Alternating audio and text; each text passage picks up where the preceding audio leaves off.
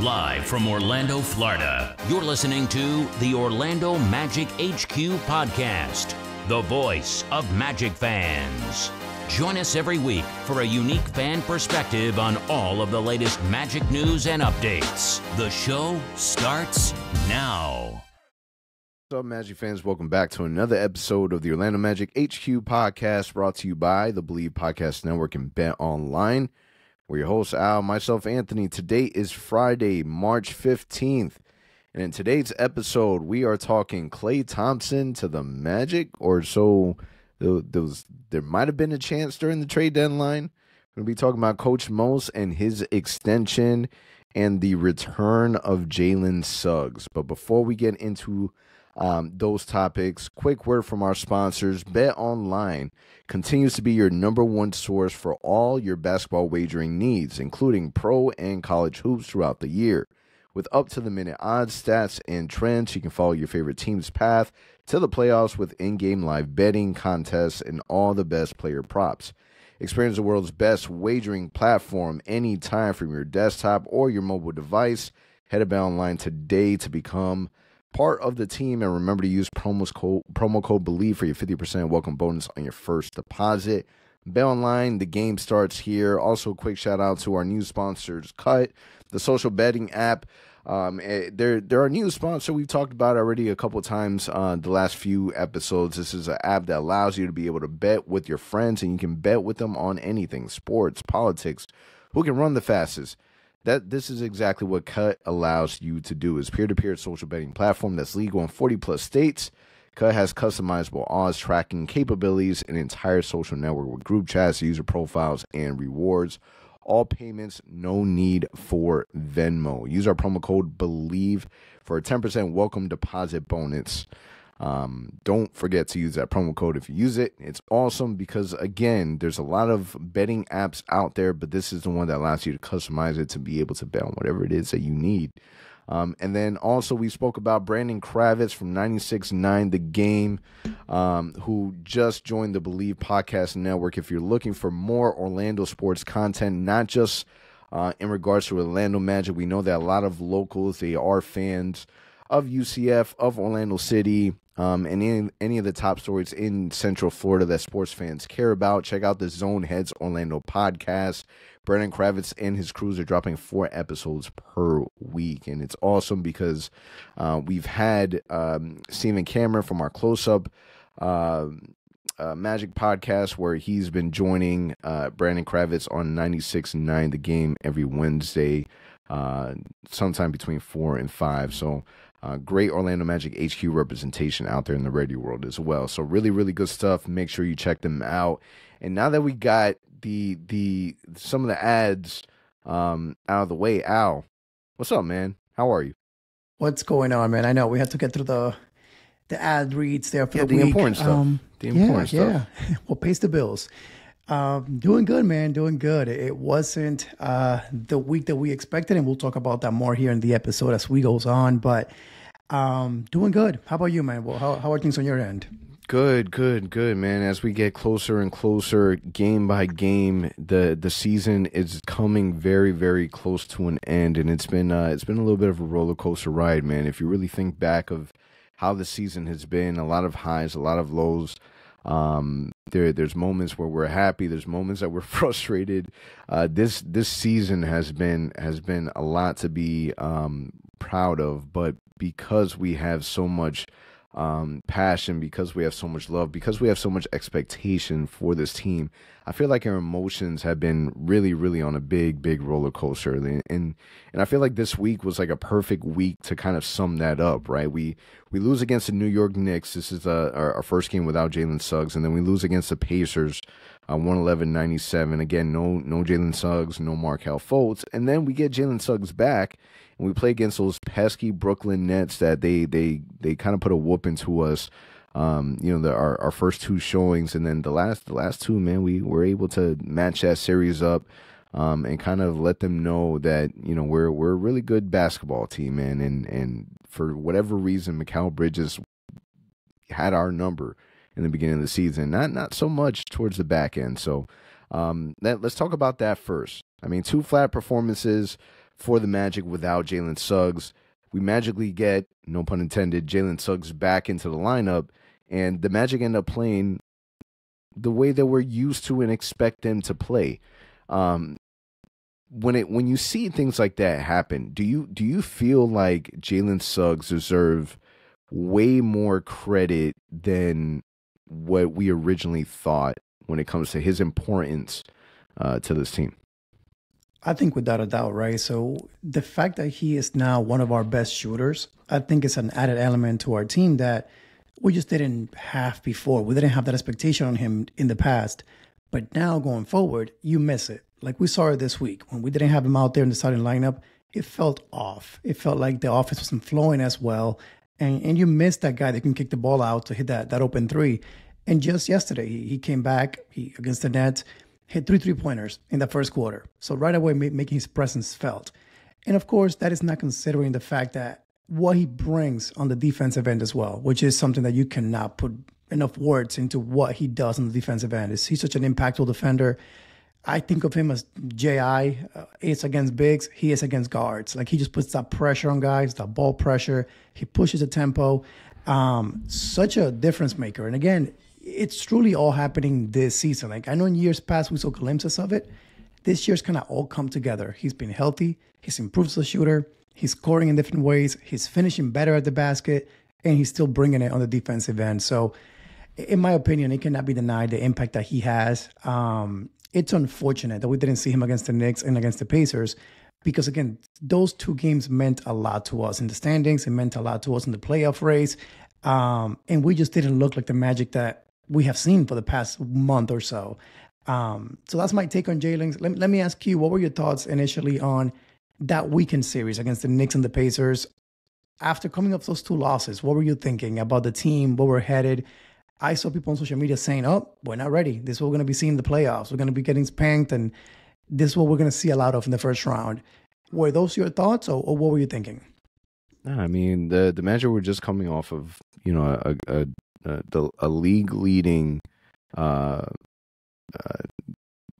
games where we were winning streak, right? We were winning a lot of games, so I felt like the Magic were due for one. I think the part that's a little upsetting, or kind of upset a lot of people in the fan base, is the fact that they were really expecting that Knicks game to go our way. They didn't have Julius Randle, they didn't have OG, they didn't have a lot of their big pieces. So, on paper, you're expecting for us to win that game. Jalen Brunson, we didn't know whether or not he was going to play.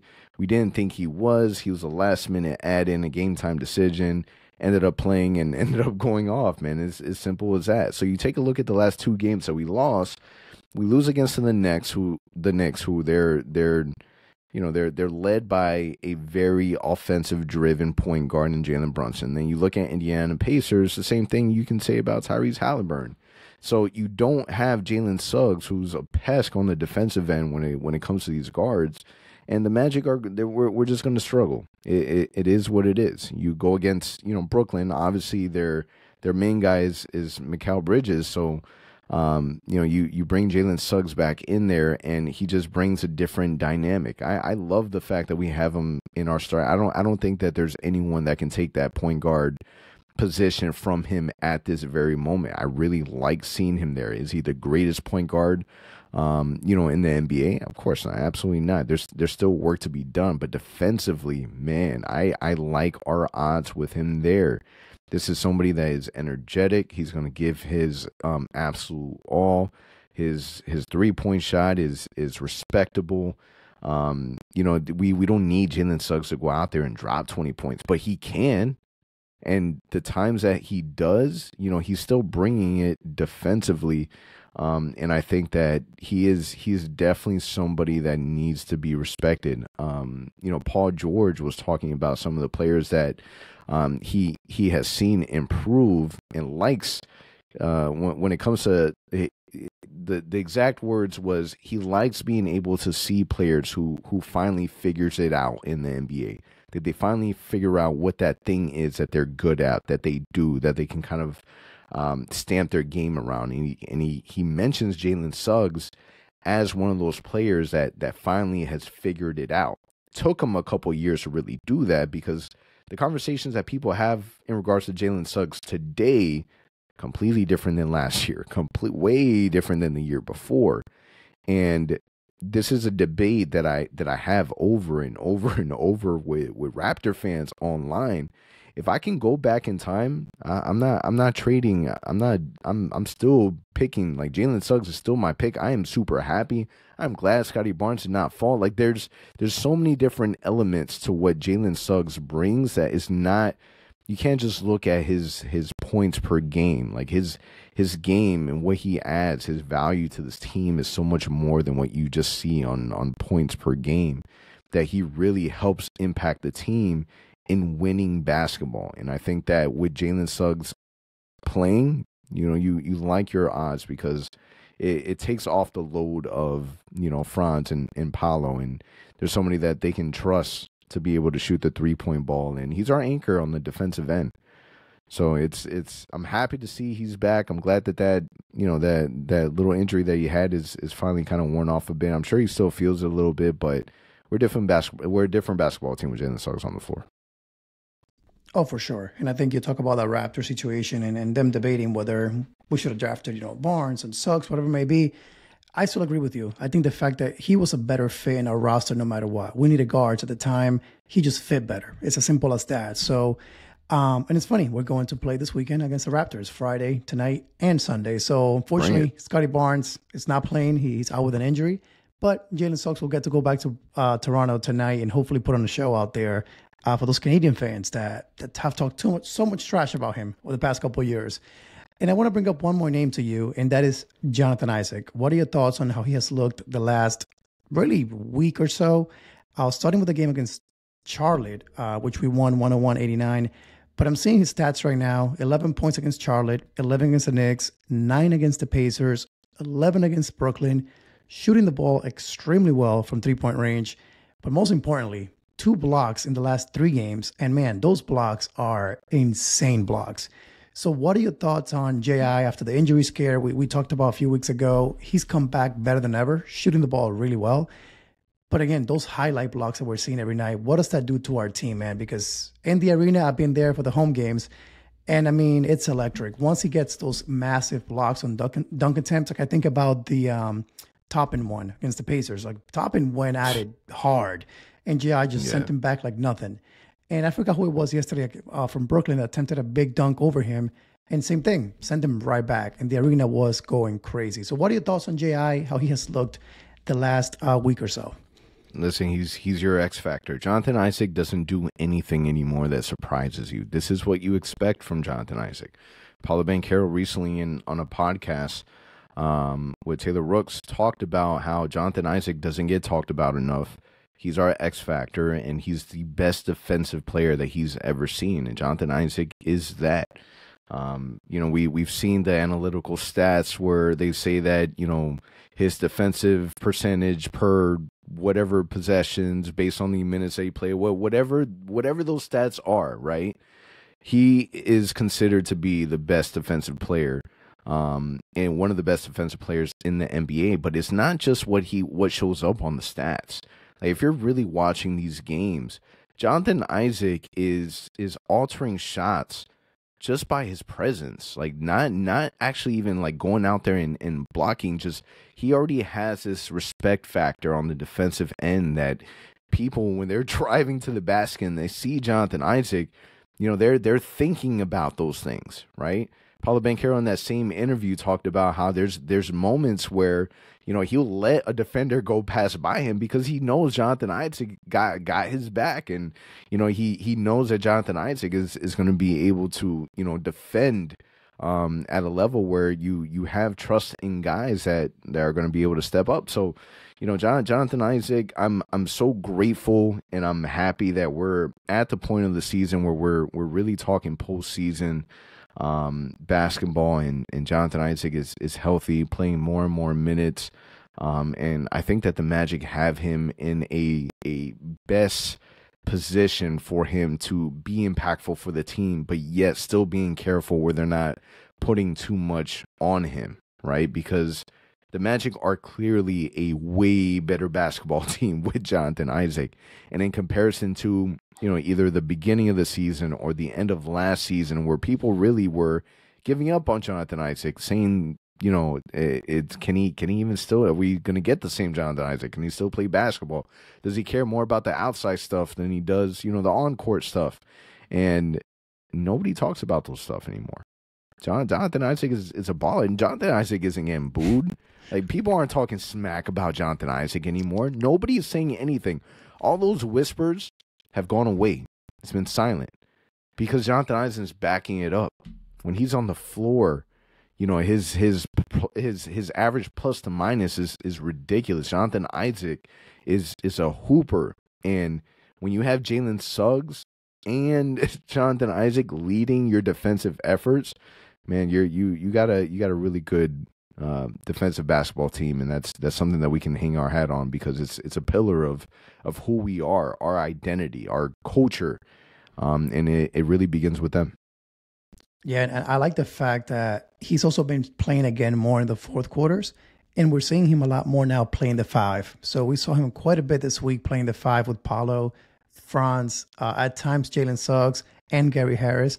And that to me is just a really, really good lineup, man. I like Wendell, we know that, but I do like the look that just having J.I. out there with Franz and Paolo gives us. I think it's faster, I think it's more athletic. The way he's been shooting the ball from three-point range, even better than Wendell at the moment. But to your point, he to me is the X factor. We got to do what we can to keep him healthy, but at the same time, ramping him up for the playoffs. So if we can get him to 20 to 25 minutes a night heading into the playoffs, keep him healthy, I think, again, no team in the NBA wants to see J.I. in the playoffs. Whether it's, Giannis against him, whether it's whoever it may be that we throw him. Julius Randle, for sure, does not want to see him in the first round, playing defense on him. So it's exciting to have two guys in Jalen Suggs and J.I. that you can throw out there and say, hey, lock down that guy. Think about the Knicks. That's the most likely scenario that we have facing in the first round today, right? A month left in the season. A lot can still change. But if it stays as it is right now, you would have Jalen Suggs going against Brunson, and then you have J.I. at times going against Randall. That's exciting, man. I know the Knicks have a great team, a lot of good shooting they added at the trade deadline, but I like those odds. I like us winning a couple of games at the very least against the Knicks. It will be a great experience for our young team to go into that crowded MSG if that's what happens in games 1 and 2. But man, it's lining up to be a really, really fun first round for whoever we face, as long as we stay healthy. Yeah, and Jonathan Isaac also talked about how, he was told by Coach Mosley he was going to play some extended minutes at the 5, and that, he would be honest that he isn't fully comfortable there yet. Like, he's still, trying to figure out that position now. And I love his attitude, man. I think that's one of the things that you love the most about Jonathan Isaac is that he has his positive figure about him. He has the fact that he's willing to do whatever he has to, for the team. He's not fighting to be a starter. It doesn't matter to him. What matters is being a team. And when you talk about value, this is somebody that I cannot wait to see what the next contract looks like for him, because the Magic are not going to let Jonathan Isaac go. There's no value out there that would make sense that would be able to replace, what Jonathan Isaac is to this team. So that's a great thing. The Magic have this arsenal in their back pocket that you can literally play Jonathan Isaac in so many different ways, at the 5, at the 4, at the 3. Like, you can really customize and fit. And this is what our foundation is, right? Being able to have, high character players that they're not stuck in a specific box, that you can they can play 2-3 different positions. Anthony Black, you can play in 1, 2, or 3. Jalen Suggs, the 1 and the 2. Everyone's being asked to do more, and I think that everyone is fully bought into this guy that has literally been leading the fort for us. I think has surprised many, many people, exceeded expectations, and was rightfully deserved a contract extension in Coach Mosley. So I want to get your thoughts on that, because we just got the report from Woj about a couple of days ago when the report came out. But, signs an extension with the Orlando Magic. What are your thoughts on the news? Coach Mo's going to be here for the foreseeable future. that will take him through. It's a 4-year contract extension that will take him through the 2027-2028 season. I mean, I think you tweeted this out. I read it a few days ago saying, one of the most exciting things that come with this news is the fact that we'll have continuity for the first time in forever, it feels like. I think since Stan Van Gundy was here, we haven't had a coach be here for such a long time. And that's the exciting part. So he'll be able to grow with Paolo, with Franz, with Jalen Suggs. So that core that we're building, he's their coach from day one in the NBA. And I think that's exciting for them to be able to say that and grow with him. He's getting better as a coach. He's not perfect. Let's be clear. There's some things he has to clear out. I really, really hope this offseason we add an offensive coach, more of an offensive-minded coach, because, again, I think that's a weakness for him at times, that creativity that we lack at times, like this past weekend when we scored 70 points on back-to-back games. Like, it would have been nice to have, someone else get creative out there and find different looks for Paolo, for Franz. So that's a weakness that I think can get addressed in the offseason with his coaching staff. But outside of that, man, you could not be happier for this guy. The fact that he came here, every single year the team has improved. They're playing hard every single night for this coach. And from our players to the away teams that come to town, the away players that come to visit, or that have played under him, like Luka and those guys, nothing but positive things to say. And one thing that they all say is he's the ultimate players coach. And guess what? This league, it's all about player coaches right now. That's what players want to. That's what they want to play for. So the fact that he's again young, he can relate to these guys. He played basketball in college. He's still young. He can get out there on the court with them. So many things to like. So if you ask me, was this deserved? Are you happy with the outcome? Of course. Why wouldn't you? We went from 22 wins to 34 to potentially over 45 this season with two guys that are 21 years old at the moment. They're just getting used to playing in the NBA.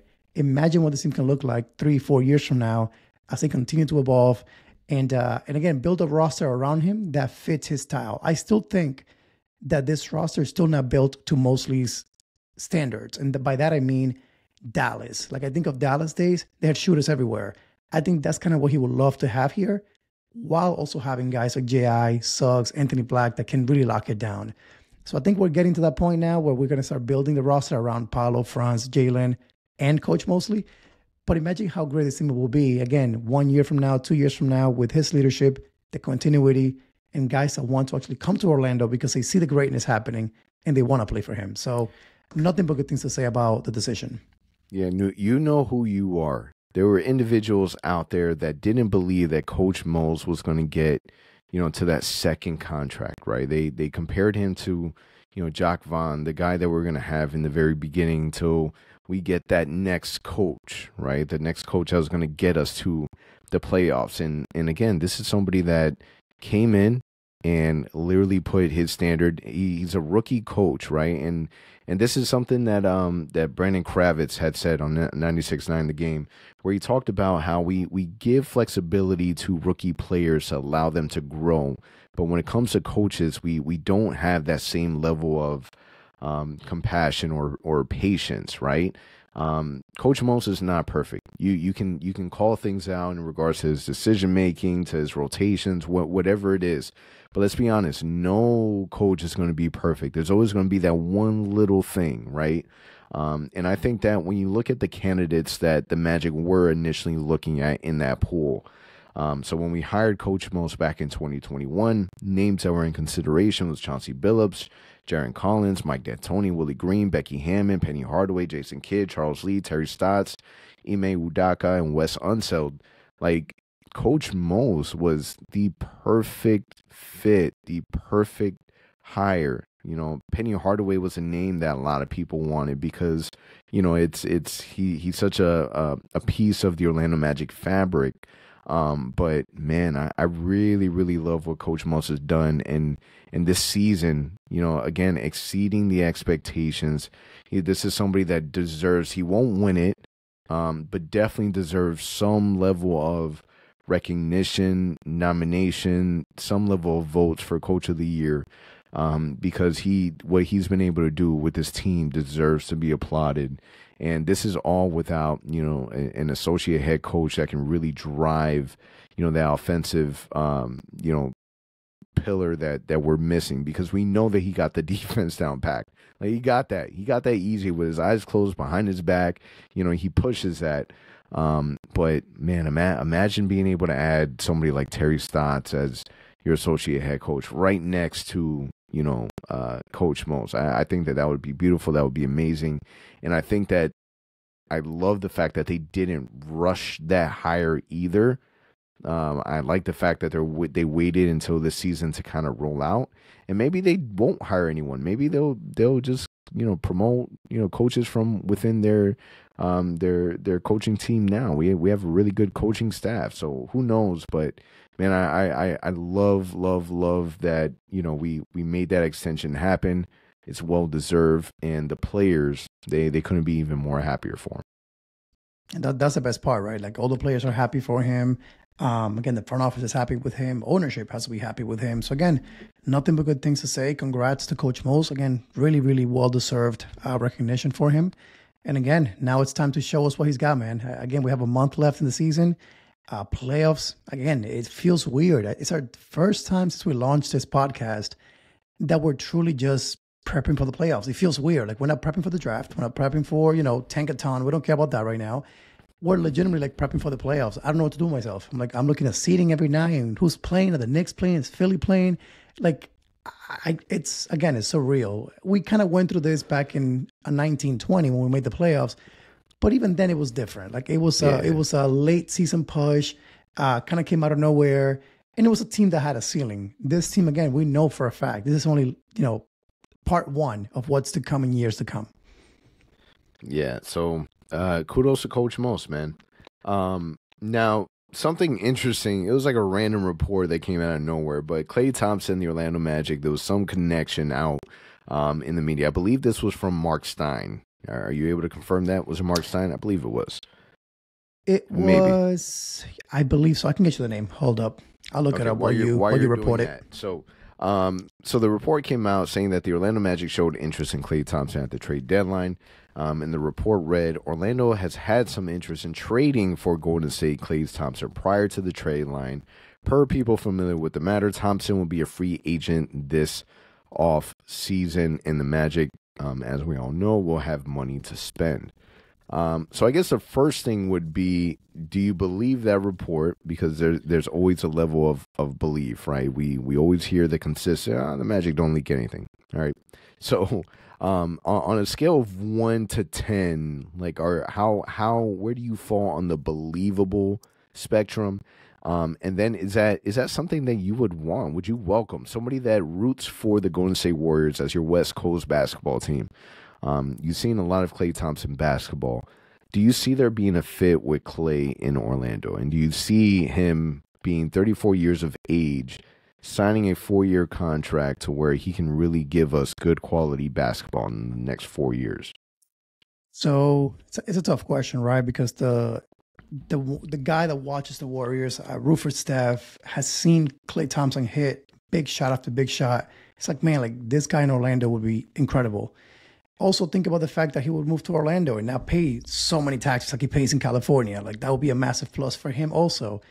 But the reality is, I'm having a hard time understanding why he would leave the Warriors. He's got a legacy built there. He loves playing there. He loves Steph.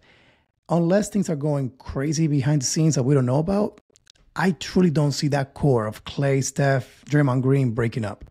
I think they will do whatever they can to keep it together as much as possible.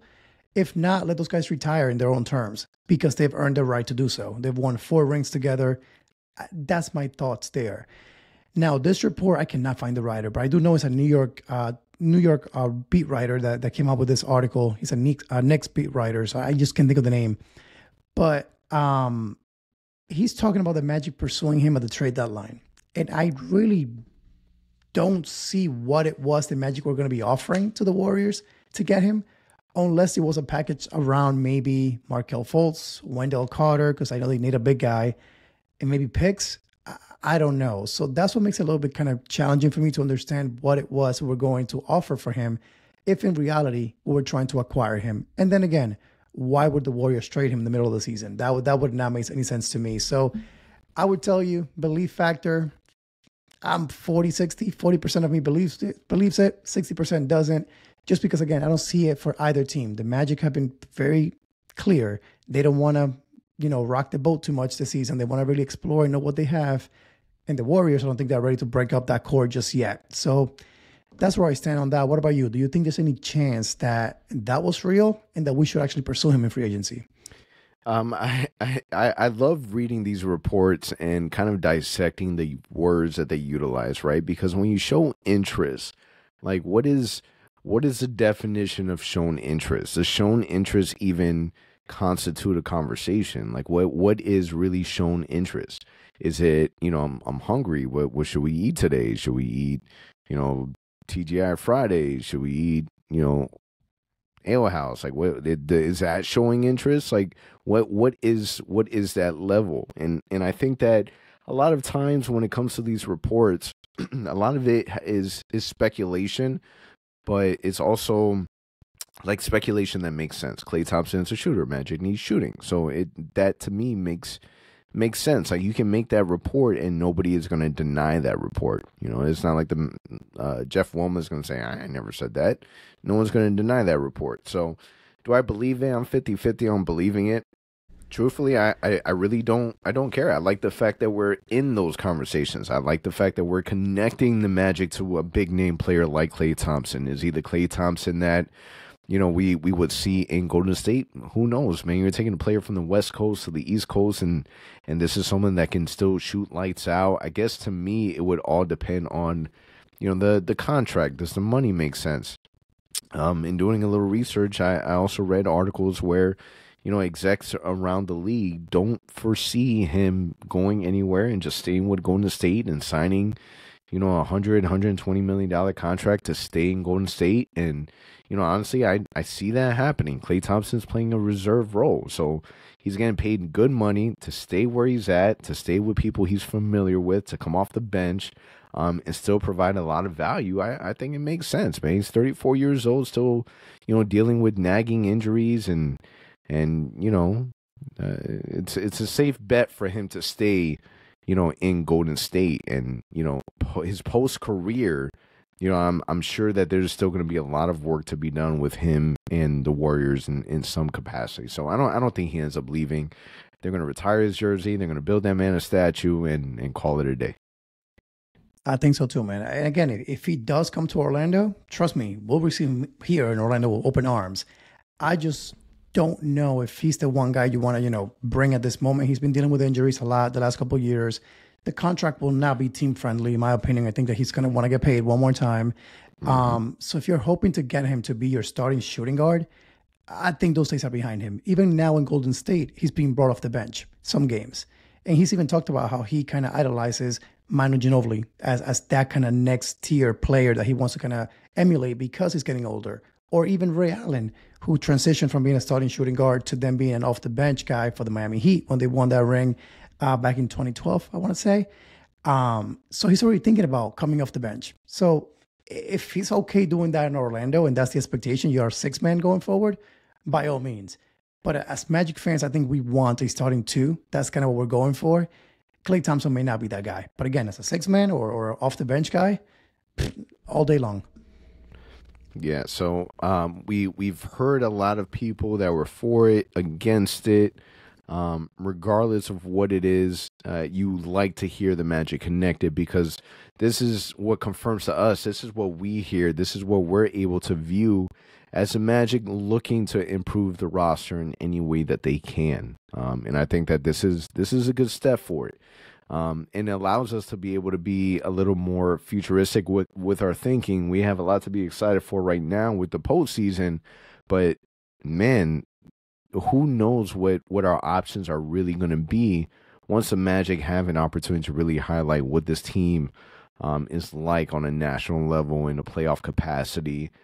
Because again, there's no better marketing for any team for free agency than the playoffs. So we'll see what ends up happening. So, Al, the week ahead, we have tonight against Toronto, Sunday against Toronto. First game, so today's going to be in Toronto. Sunday will be at home against Toronto. And then Tuesday, We got Charlotte Thursday against New Orleans. When you look at these upcoming games, what are your predictions?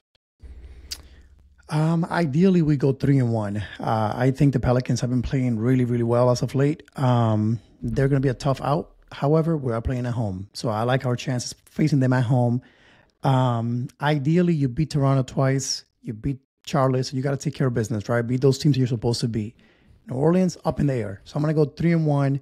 And don't forget, starting Sunday, we're starting an 8-game homestand, the longest of the season. So we're here pretty much the rest of the month. This is our time, man. We got to build some nice cushion in the Eastern Conference. So far, just for those that are keeping track, the Magic currently, again, are sitting in the 5th seed. The Knicks are playing right now, so they're playing Portland. I'm going to assume they're going to win that game. So we're going to be a game behind the Knicks in the standings for the 4th seed. We have the 5th. 6th today is Indiana. They're a game and a half behind us. 7th is Philadelphia, 2 games behind us. And 8th is the Miami Heat, currently 2.5 games behind us. So big week for us to, again, continue to get some ground there in the Eastern Conference, get some nice buffer. Because, again, you want to win. Every game matters now. We're down to the final stretch here of the season.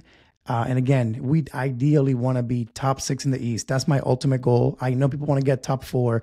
But if you get me top 6 this season, that would be incredible for us. I'll take it. 3-1 this week.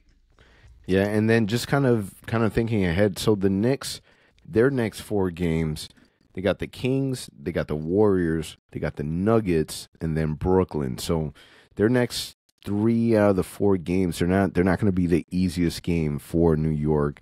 I'm not sure what their roster is really looking like. I'm not sure when OG is planning to come back, but I know they're still dealing with their injuries. So this next 4 games are really going to be key. It's going to be important for us to really come out, show our dominance, take advantage of these Toronto games and that Charlotte game to get us to push, because we want to be closer to that 4th seed than we do the 6th seed. I know we'll be happy with 6th seed, but if we can take advantage of this home stretch that we have and really solidify home court presence for the playoffs, it would be ridiculous.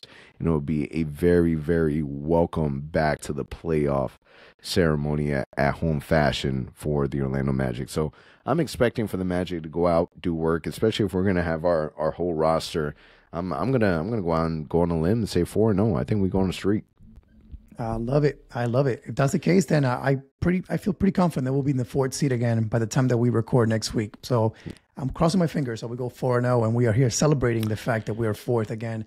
By the way, Knicks fans talk so much trash. Yeah, they do. After they beat us and they mocked the whole play the song thing, just to go and drop 73 points the next night against Philadelphia. So hey, hope they enjoy that. Who was it? It was Josh Hart that was talking about he was motivated to get the win against the Magic because he didn't want to hear the Orlando Magic and a bunch of cows dancing on TikTok. So I hope that the Magic PR team or their social marketing team, I hope they remember that, and the next time we beat the Knicks.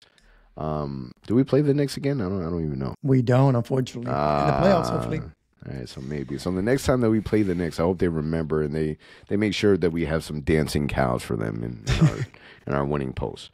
On that note, man, it's a wrap. We'll see what that Magic end up looking like this past week. Please don't forget, man, we got a ton of content out there. Visit OrlandoMagicHQ.com for all our up-to-date recent articles. We have spaces going down on Twitter after every single game. We got, Stanley and Bryce and Skinny that do an awesome job leading that. And then check out our YouTube. BJ does a really good job dropping videos and keeping us up to date. And then interact with us on social media, Instagram, Twitter, and talk hoops with us. On that note, man, it's a wrap. I appreciate everyone for listening.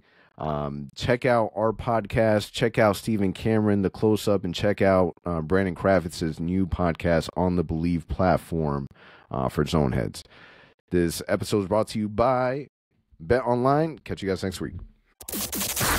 For all the latest Magic news and updates, visit OrlandoMagicHQ.com and follow us on Instagram at Orlando Magic HQ and on Twitter at OMagicHQ. Also, remember to subscribe to our YouTube channel and subscribe and leave a 5-star review on your favorite listening platform.